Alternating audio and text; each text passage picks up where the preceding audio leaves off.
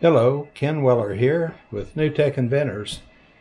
Today I'm up at the old print room, which serves as a room for doing some 3D printing, but mostly assembly and soldering of the various parts that we're making here. I think I've shown you before, these particular parts are the base units for the Helping Hand. We have a lot of these that are partially assembled, and then the final phase is where we do the soldering.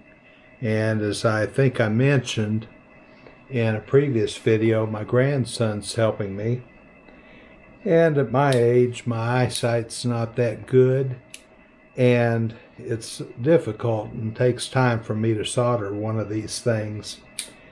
But my grandson's has good eyesight, fortunately, and he can get in here and run these wires, make the connections, do the soldering, get them put together, tested and everything, and we're ready to go. He was here the other day for a few hours and did all of these. These will be ready to go, and then I can put the cover plate on and install the locking assembly that goes on the top of these, and then they're done. So that's some of the stuff that's going on up here on the production side. Another thing that I wanted to talk a little bit about, I get a lot of comments on different things, but I think I also mentioned the comment where people frequently ask about my background and different things I've been involved in and so forth. And I had stated that when I get 1,500 subscribers, I'll do some videos on my background, kind of a history of where I've come from and what I've learned and what I've experienced and so forth in these past 74 years. So I've reached 1,500 subscribers thanks to you guys out there, and I appreciate the attention, and I'll follow through. And I'm currently working on some videos, trying to get some videos together to cover these past 74 years. Actually, I'm going to go back a few years before that, because I think it's interesting. There's an interesting story in my past on my parents' side. I'm going to include in that how and where they met, under what circumstances, and then a little bit about their long-distance courtship during World War II. So I feel it's an interesting story, an interesting part of my history, because without them, I wouldn't be here talking to you today. So that's one thing that we're going to be working on and doing.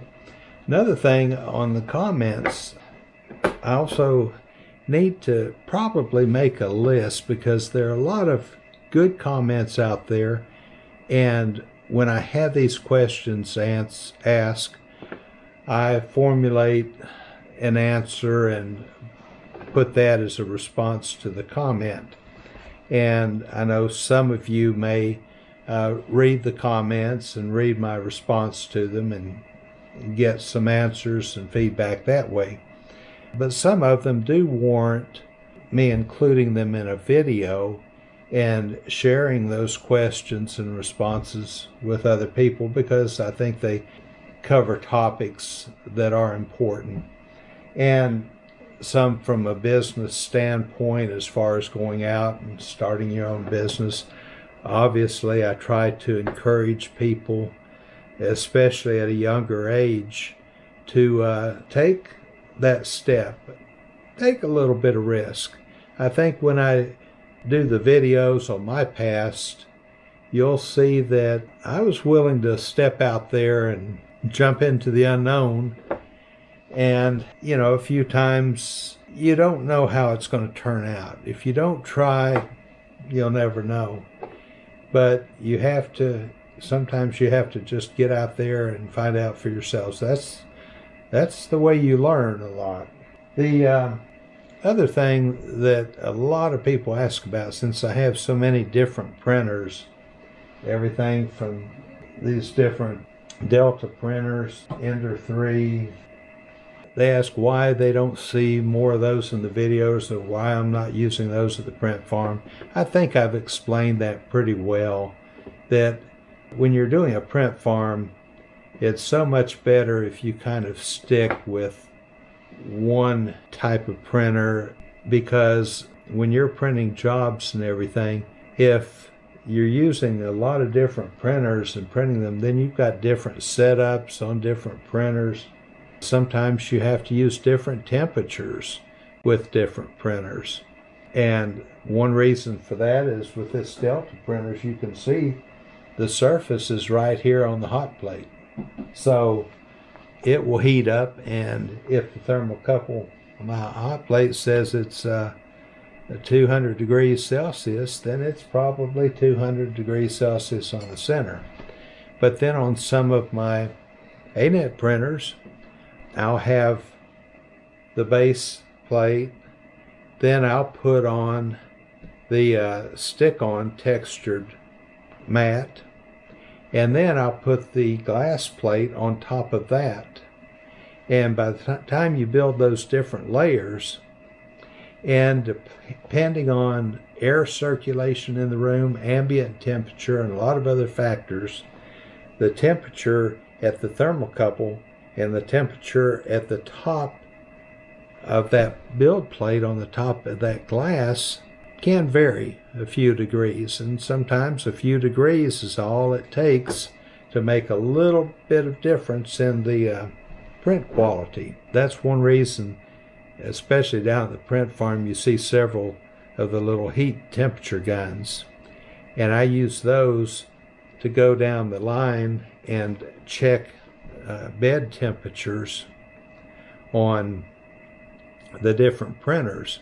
Also, the thermocouples can react differently based on how they're mounted and fixed and how much conductivity they have between them and the heating element and so forth.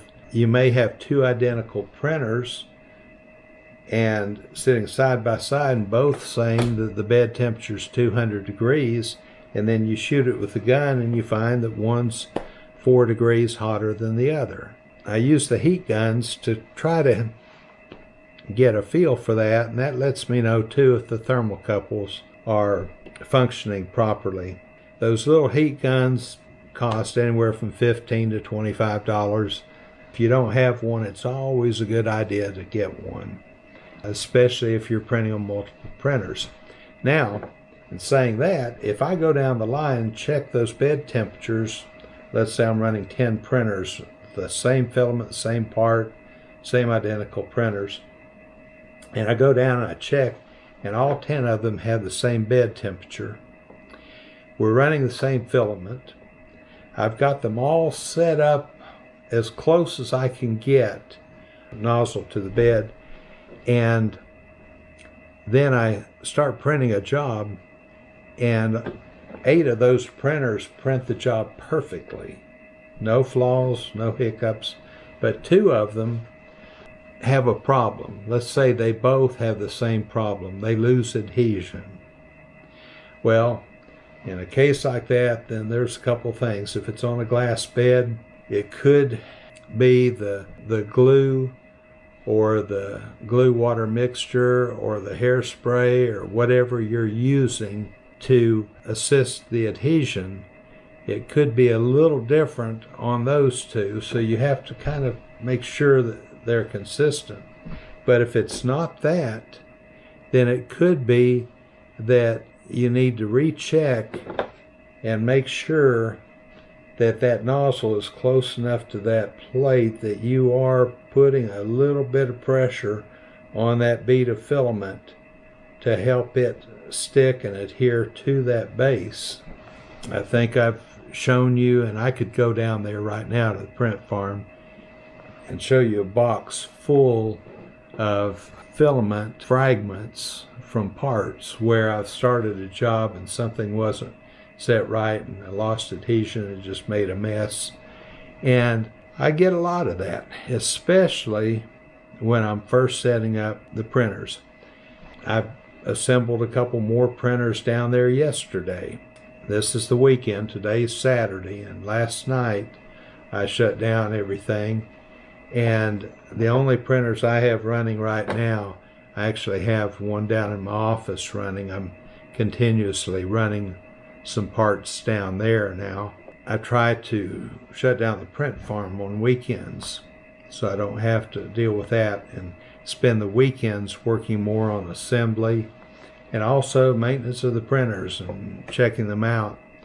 But down there, I have enough printers now where I have 2 printers down there, 2 ANET ET4s that are set up with glass bed to print one part and one part only. And it's the blank filler piece that goes in these slots. And I can go down there and I can put filament. I print those in PLA, and I can put the spools of PLA on those 2 printers and just walk away. I don't even have to sit there for a minute to make sure that they started correctly. They print flawlessly every time, printing that part, and they'll print about, each printer I think prints about 10 of them at a time. So each cycle they run, which is about 12 hours, I get about 20 of these parts. And that's because those 2 printers have been set up correctly. I took the time to get everything set right.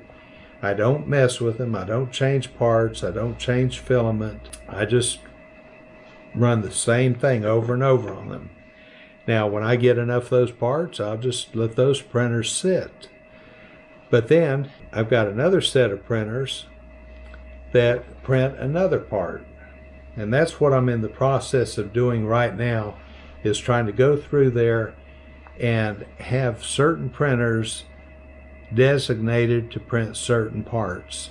Now, some of them may print 2 different parts or 3 different parts, and that they do all this, that print equally as well. But I will run those sometimes with a different part, but I never experiment around. Once I get a printer set up and I know it prints A, B, and C, or just A or B part, then I make a note that that's all that printer runs, because I know I can put it on there and not have problems. But I have to do that with every single part, and now I'm up to about 40 different parts that I'm printing. So with 40 different parts, it's a little hard, but that's what I'm working on right now.